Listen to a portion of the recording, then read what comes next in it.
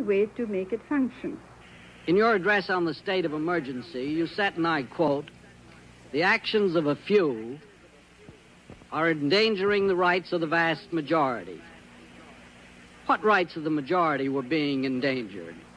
A few people had created a situation of indiscipline, which was leading towards grave problems of law and order.